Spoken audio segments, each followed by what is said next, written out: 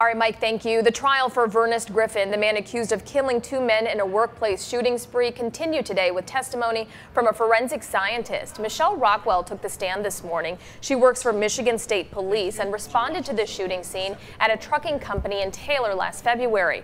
Rockwell described some of the pictures she took that day, including pictures of the bullet holes on the victim's desk, in a window, and on a nearby whiteboard.